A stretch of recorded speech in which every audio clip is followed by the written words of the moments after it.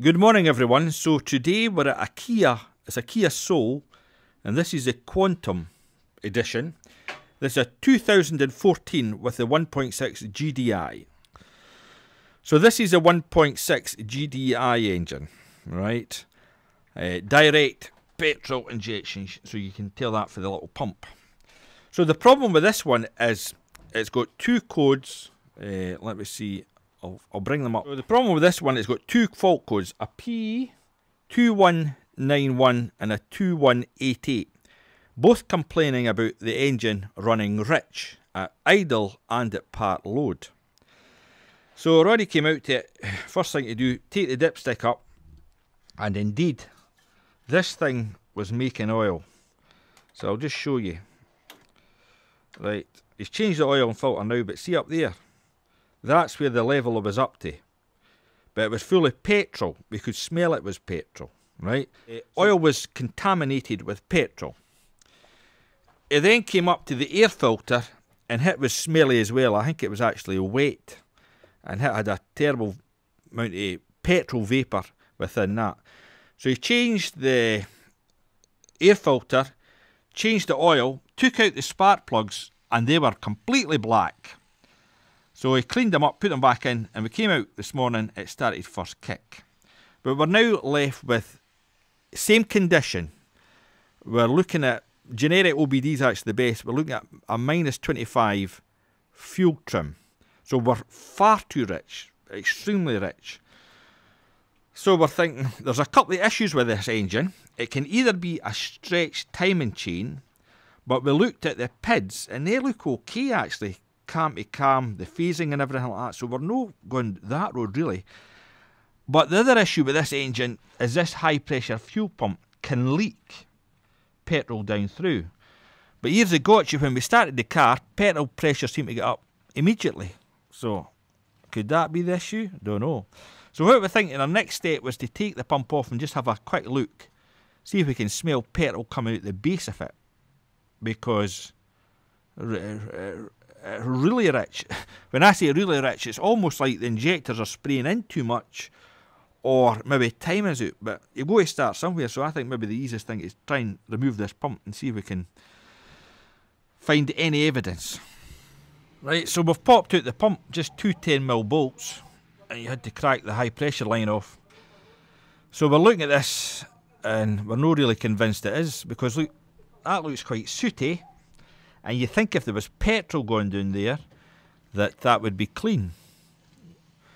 And then when we cracked the pipe, there's plenty of pressure came out, so it's retaining pressure. So, I'm not saying it isn't that, but doesn't it look like that, Roddy, does it? Doesn't it? You would think when we took that out, you wouldn't have very little pressure, but we had bags of pressure. Because we're thinking if it was leaking pressure, well, it would leak down for everywhere, but oh, the jury's still out. So maybe timing, or a bad injector. But don't know. So we'll probably need to take this a drive. But here's some of the OBD readings. So absolute load 23%, barometric 97 kPa. Well, we're at should be about 100, but that seems about right. Calculated load, catalyst temperature. That gets high quite quick actually. Voltage is okay, distance, degrees, that's alright. Engine equivalence, right. We're at 0.726. One or above is lean, one or below is rich. So we are extremely rich. A revap system, vapour pressure, well actually that's closed. Because we tried that, we took, there's the evap valve there, so we actually bled some air into it. It helped it a little bit, but still was rich. Fuel rail pressure, I think that seems about right. 40 bar. There we go, 38 bar. I think that's normal for a GDI system. The newer ones are higher.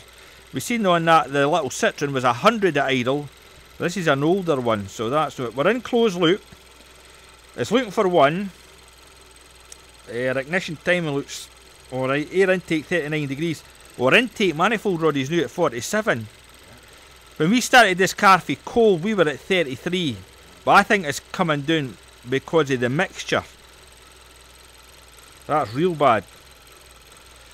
Oh, long term minus 35%. Oh dear. There you go, our oxygen sensor current, we're at minus 1.44. Now that should be hovering about 0. Downstream we're at rich, we're extremely rich. Short term minus 25. So there you have it. So where do we go for here? Injectors, carbon on intake manifold. But the very fact that our dipstick was high with petrol, we think we're leaning towards a leak on the injectors or a leak on the pump. But there's nothing we could see in the pump.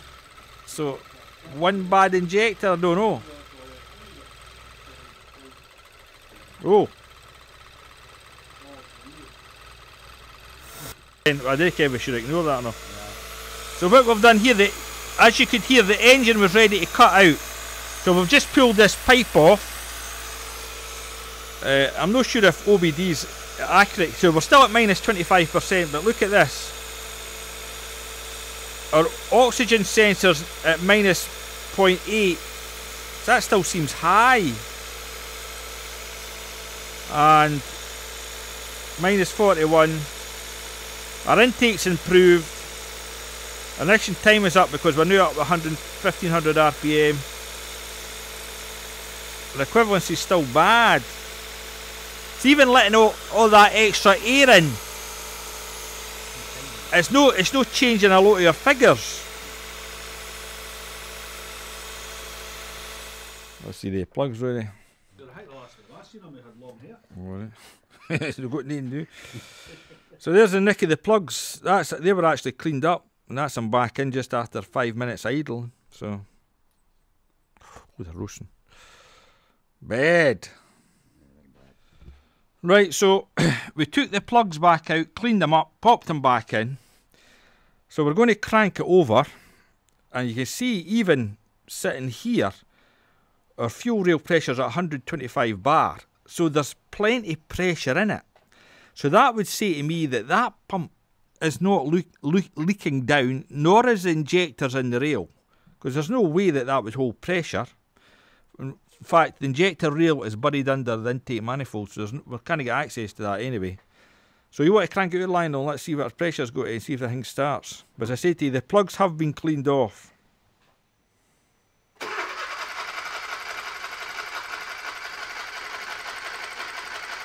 Plenty of pressure. Over away. Yeah, a rev, my man.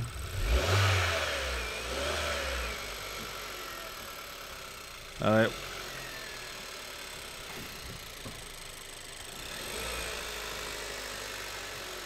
So you can see we idle about 40 bar. Rev it, Lionel.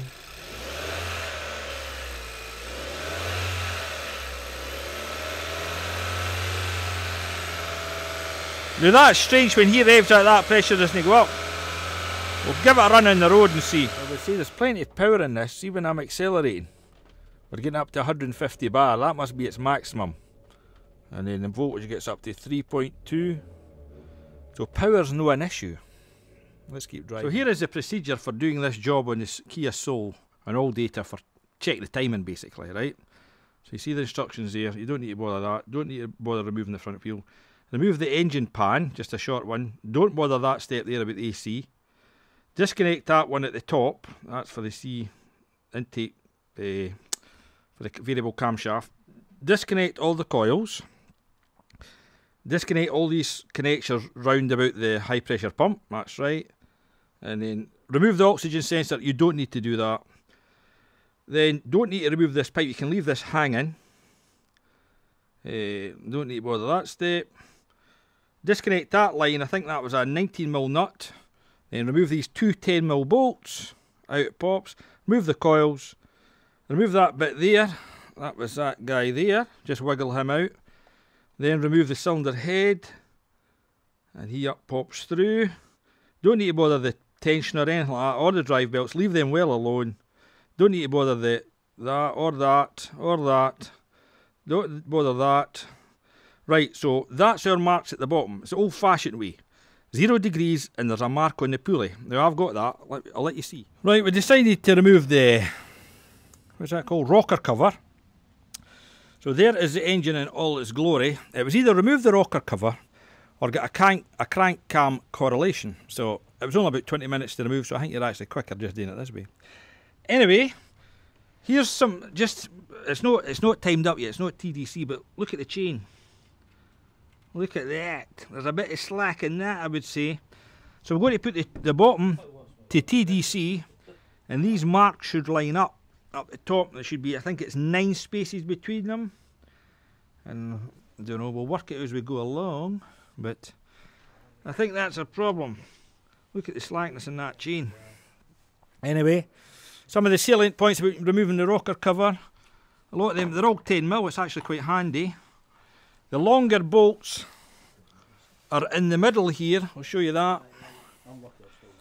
So that's the longer bolts in there, the rest are all 10mm short. Had to remove the pump there, it's lying down the back, you have to keep that clean. Oh, the other thing is, watch this little guy here, that's like the camshaft plunger for the pump. So that can fall out, so make sure you can catch that. That goes into one of these holes.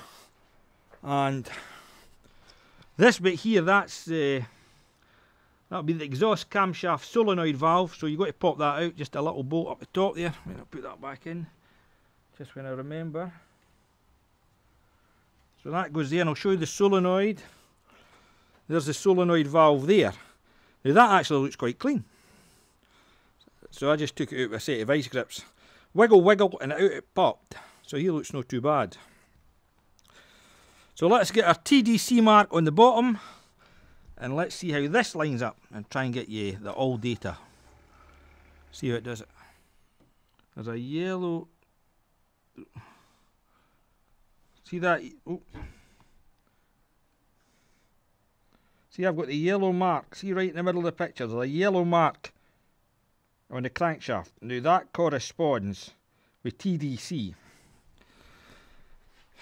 And I know I'm at TDC if I do it the old-fashioned way, because look, that doesn't go down very far. He's right at the top, but if I put that one in, he drops down. So look at that. So I'm either at TDC on exhaust or TDC on compression. So this one should be down, it is. That one should be down, it is. And number 4 should be, get in man, up, and it is. And you can see here, I've got a little timing mark, a different link there. But when I look at the side of these cams, they do not line up. So let's give it one more turn and see if that makes any difference. Because that looks wrong compared to the picture I seen. Because if you look at this picture, once you might remove that, don't bother that. We've just checked the timing, we're not replacing anything yet. Come down there, there we go. You're meant to mark your chain. And look, there's 2 marks there. Ours are certainly no lining up. So it says, put paint marks on the timing chain links 3 places that meet with the timing marks on the CVVT sprockets in an exhaust. So that's the timing marks here. And we ain't got nothing like that. At TDC, and we think we're on the exhaust stroke. So you can see I've got a timing mark just right there, and one right there. That doesn't look too far out. And if you look under here, see, I've got a couple of marks. See, just, I'll show you with this. So I've got a mark right there, and a mark there. There. And there. They look alright. Ooh. So we're going to see how many links we've got in this chain. I marked that one with a yellow. So, ooh. So here we go. So Lionel's going to turn this and we'll show how many marks are on this pulley. Right, go for it, Lionel. So there's a, oh, see that dip there? Ooh. Aye, it did. So keep going, lad. So that's the one we've marked.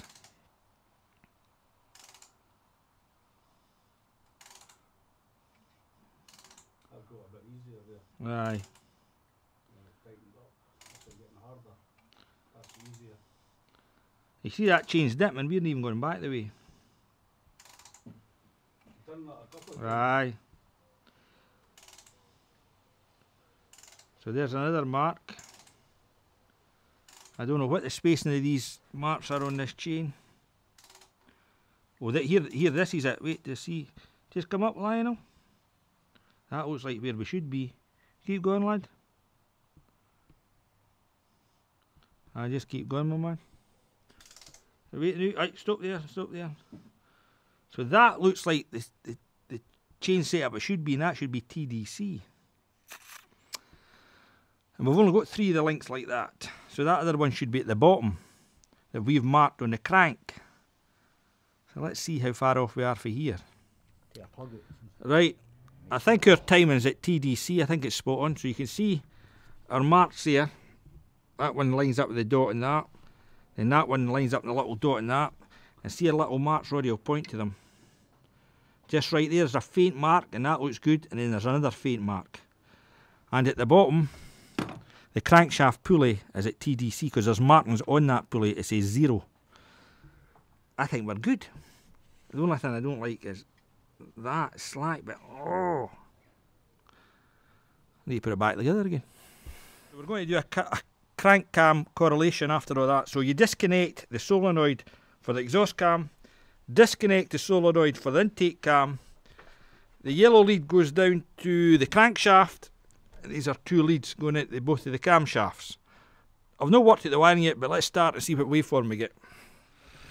So that's our trace with these solenoids disconnected. I say I'll take it, I'll print it and let you see it. Is that normal? Don't know. Is it off, on? Don't know. Has anyone got a good known waveform? So Roddy's going to plug in these solenoids and let's see if that makes doing the bottom there. So let's keep watching this.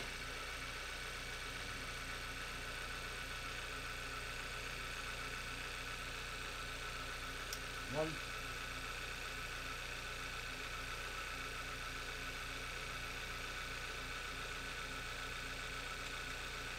Two. So they never moved, but then again there could be codes for them. So they guys are back plugged in. But you've seen the trace said that did not move. Is that trace good, bad, or indifferent? We do not know.